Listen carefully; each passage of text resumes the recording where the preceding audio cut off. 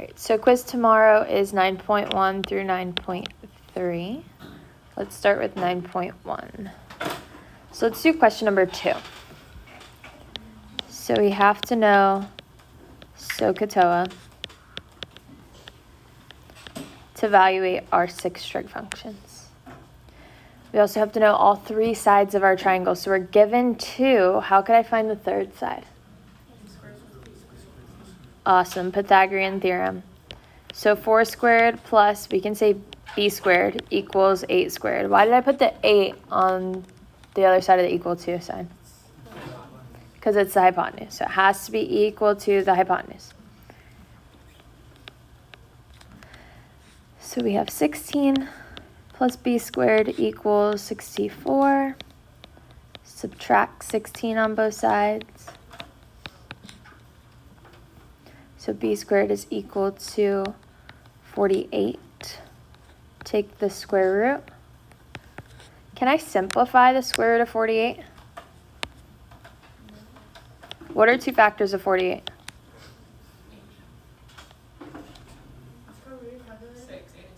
8 and 6. Yes, you can use a calculator for tomorrow, but you can't leave this as a decimal. You have to simplify it. 2 factors of 8 are 4 and 2. 6 would be 2 and 3. So I'm circling what? 2 groups of 2. So what comes to the outside? 2 times 2, which would be 4. What has to stay on the inside? 3. So b would be 4 square root 3. Now it helps to label everything. So theta's down here. So what would opposite be? 4. Perfect. So I'm going to label this as my opposite. What's our adjacent?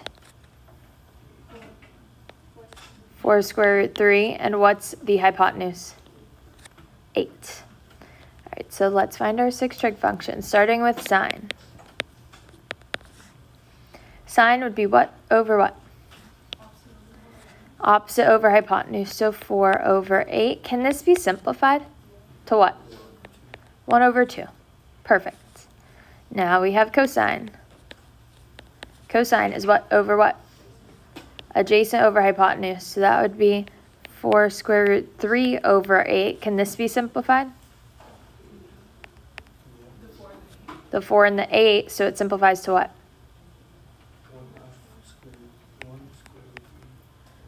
So square root 3 over 2. You don't need the coefficient of 1 outside. Just be square root 3 over 2, because we can divide these 2 by 4. And then we have tangent. Tangent is opposite over adjacent, so that would be what? 4 over 4 square root 3. So when we simplify, we get 1 over square root 3. Could I leave my answer like this? No, what do I have to do? I have to rationalize, so I multiply the top and the bottom by square root 3. So we get square root 3 over 3. Now let's find our reciprocal functions. So which is the reciprocal of sine? Cosecant. So cosecant, we just flip sine. You can flip the original, 4 over 8, or you can flip the simplified one. I would just flip the simplified one here. So that would be 2 over 1, which is just 2. What's the reciprocal of cosine? Secant. So I'm going to flip the simplified one, so that would be 2 over square root 3. Can I leave my answer like this? No, what do I have to do? Rationalize. So multiply the top and the bottom by square root 3. We get 2 square root 3 over 3. And then lastly, we have cotangent. So I'm going to flip the one before I rationalized. That way I don't have to rationalize again. So I'm going to flip that 1 over square root 3 to make it square root 3 over 1, or just square root 3. So these would be our 6 trig functions. Make sure they are simplified as much as you can, and then don't leave a square root in the denominator. You have to rationalize. On the quiz, it may only ask for like 3 of them. So it'll say find these three trig functions. So it's super helpful to know that sine goes with cosecant. Cosine goes with secant. So if it just asks you, let's say the question only asks for secant, you may just want to find cosine first and then flip it. So not only does it help to know SOHCAHTOA, but just know that cosecant goes with sine. Secant goes with cosine, and cotangent goes with tangent. All right, let's do number 4. So it gives us sine of theta is equal to 4 over 11. Sine is what over what? Opposite over hypotenuse. So you can draw the triangle if you want, but what am I missing? Adjacent. So when I'm missing one of the sides, how would I find that? And what's my c squared here? 11, because that's my hypotenuse. So I could say 4 squared plus b squared equals 11 squared. So 16 plus b squared equals 121. Subtract 16 on both sides. So b squared is 105. Take the square root. So b is the square root of 105. So square root 105 is my adjacent, because that was the one that was missing. Try to simplify if you can. I think our two factors of 105 would be 5 and 21. And two factors of 21 would be 3 and 7. Do I have any pairs here? No, so we can't simplify. So just leave it as the square root of 105. Now let's find our 5 remaining trig functions. So we have sine, we need cosine, and tangent. And then our reciprocal ones, we have cosecant, secant, and cotangent.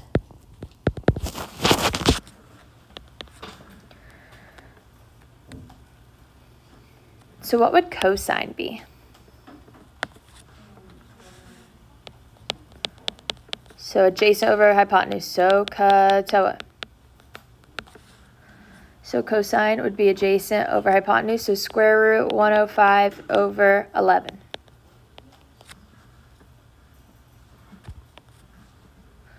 What would tangent be?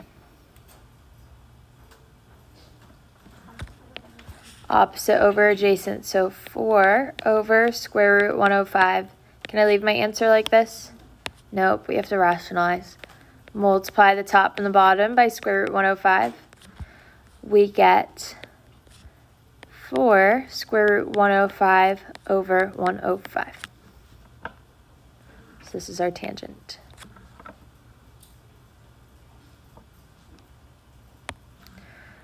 What's cosecant? 11 over 4, perfect. We just flip sign, so 11 over 4. What's secant? 11 over square root 105. Could I leave my answer like this? Nope, we got to rationalize. Multiply the top and the bottom by square root 105. We get 11 root 105 over 105. And then what would cotangent be?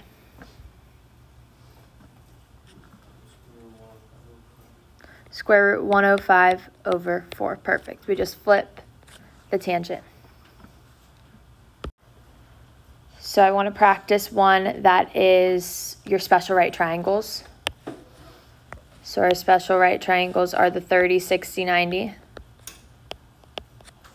and 45, 45, 90.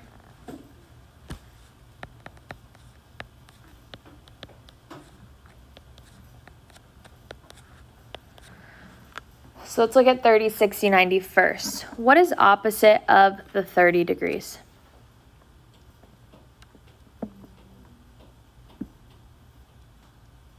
Anybody remember? So opposite of 30 is where we start. Start with the smallest angle. So that is just A. That's where we start. So A.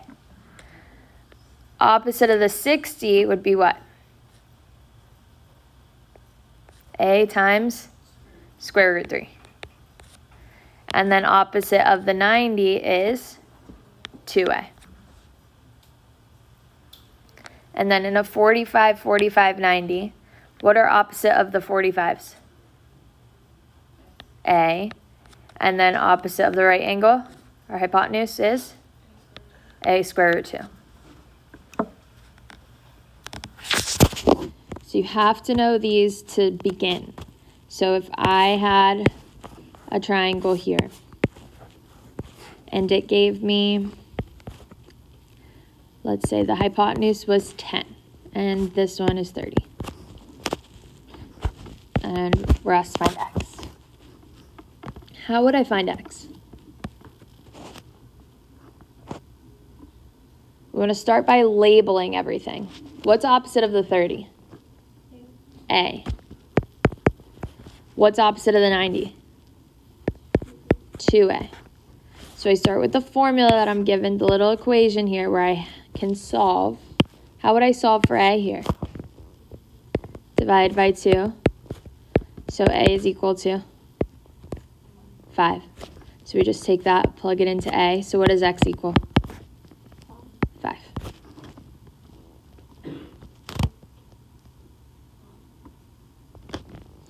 Let's do one more.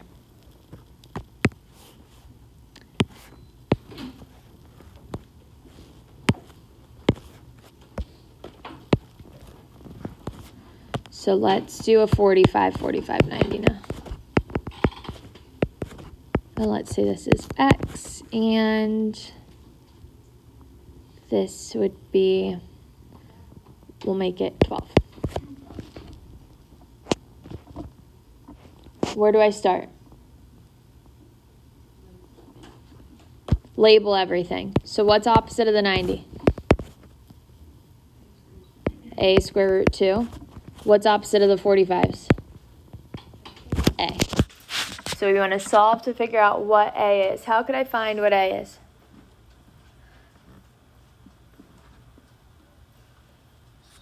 So I'm using this one. How do I solve for A? Divide by square root 2. So A is equal to 12 over square root 2. Can I leave it like this? What do I have to do? Rationalize. So multiply the top and the bottom by square root 2. So we get 12 square root 2 over 2. Just for fun, we need to simplify this a little bit more. How can we simplify? 2 goes into 12, so it's 6 square root 2. So A is 6 square root 2, so I'm going to take that, plug it into A, so what does x equal? 6 square root 2. So don't forget to know your special right triangles for the quiz tomorrow. So I'm going to do 7 through 9. We're going to graph them, or draw the angle. So we have to match for these. So how can I draw 500 degrees?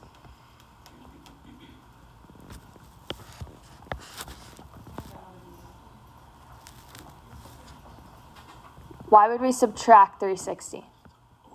Because it's over more than just one time around the circle. So I'm going to subtract 360 to find out how much more I have to go around the circle after I go one time. So 500 minus 360 would be 140. So I have to go 140 degrees more. Well, this is 90 degrees, 180, 270, 360. So which quadrant would I end up in? In quadrant 2. Somewhere in between 90 and 180. So we're going to be in here. So you have to show that you went around the circle one time and 140 degrees more. So that matches B.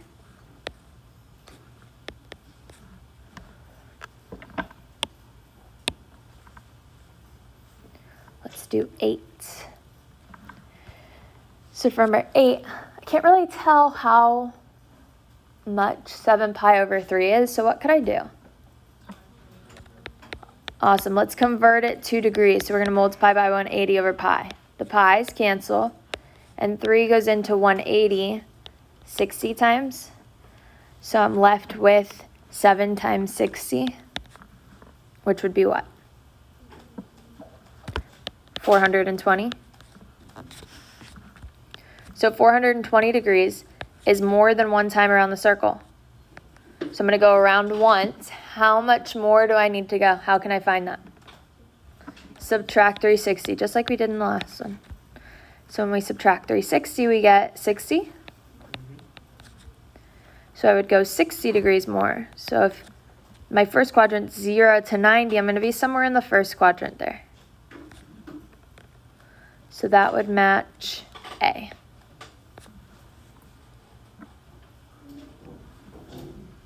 Any questions on that one? All right, let's do 9 also. So we have negative 130. So negative just means I'm going to go in the opposite direction. Instead of going up, we start by going down. Now, if you want to, I would change the direction of your degrees. So make it negative 90, negative 180, negative 270.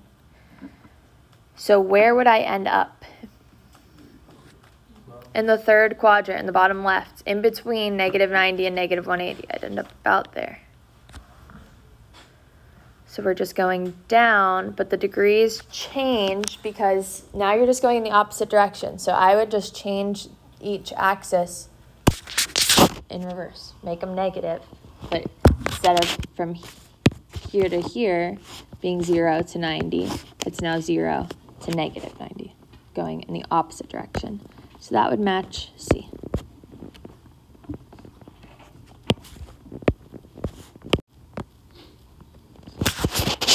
Right.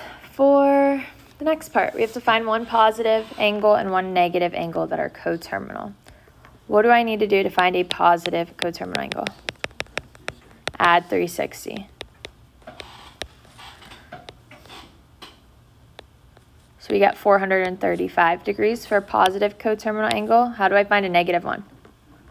Minus 360. So always start with the angle that's given and then subtract 360. So this would be negative 285. Agreed? So let's say we were given something to start with that was like 400 degrees and said find a negative coterminal angle. What would we do? Subtract 360. So we would get 40. Is 40 a negative coterminal angle? No. How do I find a negative one? Keep subtracting 360. So you can either keep adding 360 or keep subtracting 360 until you find a positive or negative. So this would be negative 320. So that would be our coterminal angle. 40 would work as a positive one. So that's also a coterminal angle, but just to find a negative one, you would just have to keep doing it. So you can add or subtract 360 however many times you want. Great. For 13 through 18, we're converting the degree measure to radians or the radian to degrees. So let's do 15. What do I need to multiply to convert? Pi over 180 to convert to radians. So we can simplify this by canceling out the zeros. And then what number goes into both 16 and 18? 2. So we can divide them both by 2. When we take out a 2, we're left with negative 8 and 9. So this would be negative 8 pi over 9. Can we simplify it anymore? Nope. So we're done there.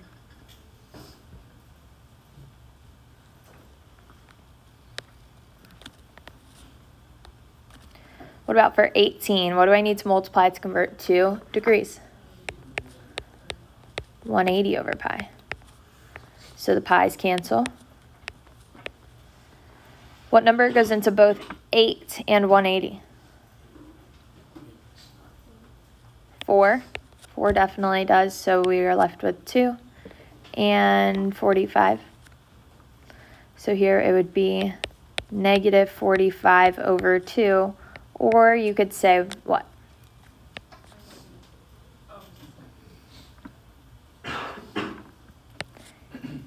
Negative 22.5. Either way would work. You could leave it as a fraction if you want. But just make sure you put the degree sign when you're talking about degrees. All right, with the last page, let's do number 3. Actually, we'll do 2.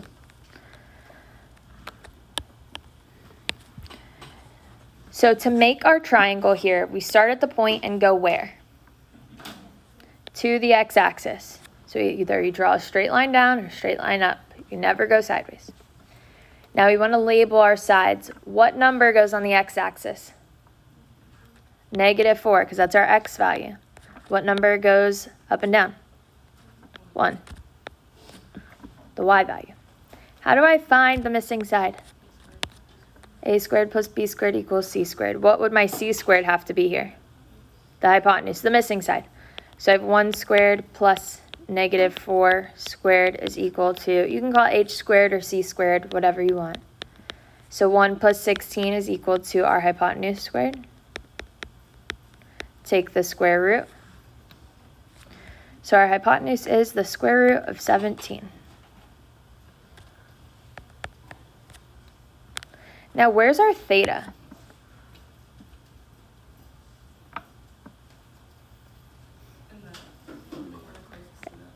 In the middle.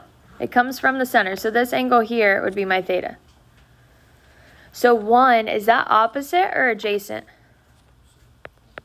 Opposite. It's in the opposite side of the triangle as the theta. So that would make 4 what? -4. What? Adjacent. So I would always label everything and then plug it all in. You still have to know your SOHCAHTOA. This is just like the examples we did in 9.1 now. So let's start with sine. What would our sine be? Which is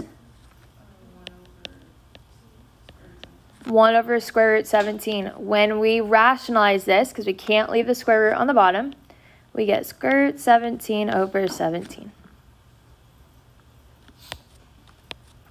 What would cosine be? -4 over square root 17. Still have to rationalize this, so we get -4 square root 17 over 17. And what's tangent? 1 over -4. Let's find our reciprocal functions. Which trig function goes with sine? Cosecant, CSC. So I'm going to flip the original, that way I don't have to rationalize it again. So we get square root 17 over 1, or just square root 17. Which trig function goes with cosine? Secant. So again, I'm going to flip the original. So square root 17 over -4. And then lastly, we have cotangent. What would cotangent be? -4. Or -4 over 1, which is just -4. So here we have our 6 trig functions. Sine and cosine would actually be these two. Oops. These two. The rationalized ones.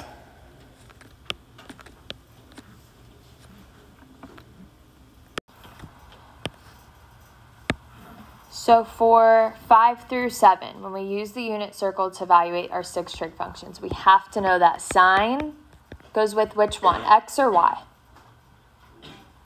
Sine is with y, cosine is x, and tangent, y over x. And then our reciprocal functions are just the flip of it. So let's do number 6. So we need to find 450 degrees. Looking at our unit circle, do we see 450 degrees on this? Y over x. Do we see 450 degrees? No. But what do you think I would need to do to find out where 450 degrees is? Subtract 360. We want to find the positive coterminal angle to it. So if you are given a negative degree or negative radian, you just want to find the positive coterminal angle. So we're going to subtract 360 from, what was it, 450. So when we subtract 360, we're left with 90. Is 90 degrees on my circle? Yes. So we're looking at 90 degrees. What's the point at 90 degrees? 0, 1. So I'm using the point 0, 1. So let's start with sine. Sine we said is which, x or y? Y. So sine would be 1. Cosine is x, so what would cosine be? 0. Tangent is y over x, so 1 over 0. What happens when we get 0 in the bottom? It's undefined. If 0 is in the bottom of your fraction, it is undefined.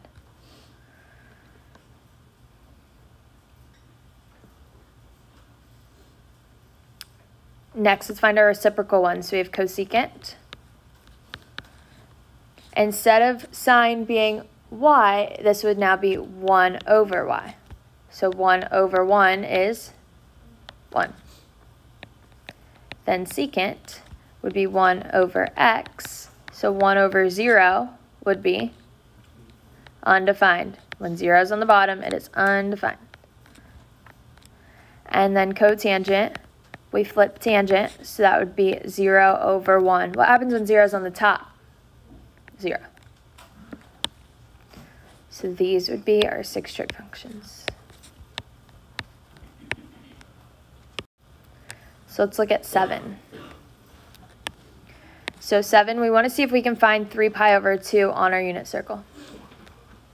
So we go to our unit circle, 3 pi over 2 is down here. So what's the point at 3 pi over 2? 0, -1. So the point we're looking at is 0, -1. So 0 would be our x, and -1 is our y. So for sine, what would sine of theta be? -1, it's our y. Cosine would be what? 0, that's our x. Tangent is y over x, so what would that be? -1 over 0, which is undefined. Sine goes with cosecant, so what would cosecant be? 1 over -1, which simplifies to -1. Cosine goes with secant, so what would cosecant be? 1 over 0, which is undefined. And tangent goes with cotangent. So instead of being -1 over 0, be 0 over -1, which is 0.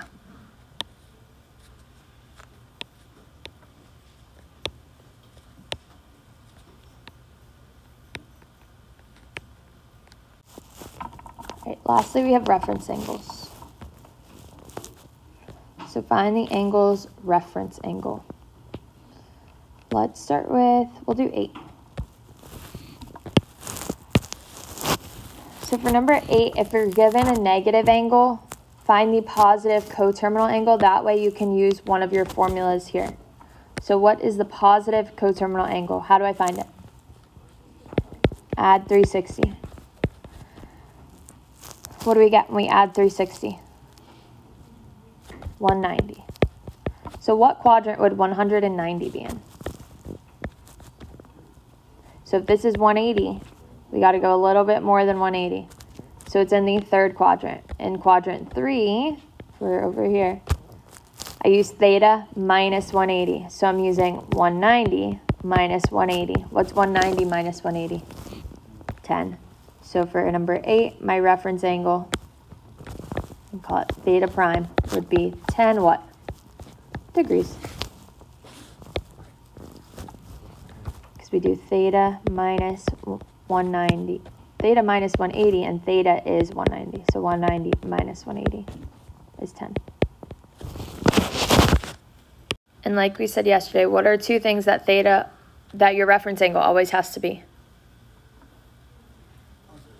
Positive and acute. Acute meaning that it's less than 90. But I'll make one up. Let's say I'll make a number 14. let's say we were given something like 400 degrees. What would I need to do first? Subtract 360 because it's more than one time around. So I want to figure out where it is exactly. So I know I go more than one, but I want to find how much more. So when I subtract 360, what am I left with? 40 degrees. So I'm going 40 degrees more. So what quadrant am I in? The first. So what is my reference angle in the first quadrant? It would be 40. Because it's the same thing. So in the first quadrant, you don't have to use the formula or anything. It's the same thing that you start with, but you just have to subtract the 360. Let's do 11. So for 17 pi over 6, I have no idea what quadrant that's in. So how can I figure it out? Multiply by 180 over pi. I want to convert it to degrees so I can see where I'm at. So the pi's cancel. 6 goes into 180 how many times? 30. So here I'm multiplying 17 times 30. I'm going to multiply 17 times 3 and then just add a 0 at the end. But you guys can use your calculators tomorrow, so just start in the calculator. 7 times 3 would be 21. 3 times 1 is 3 plus 2. So it would be 510 degrees. So 510 degrees is more than one time around the unit circle. More than one time around. How can I find out how much more I have to go? Subtract 360. So when I subtract 360, what am I left with? 150. So I go another 150 degrees around. So that would put me in what quadrant? The second quadrant, somewhere in between 90 and 180. So what formula do I use in the second quadrant? 180 minus theta, so this would be 180 minus 150, which is 30. So my reference angle is 30 degrees. Can I leave my reference angle in degrees? No, because my question gave me radians. So because this is in radians, my answer has to be in radians.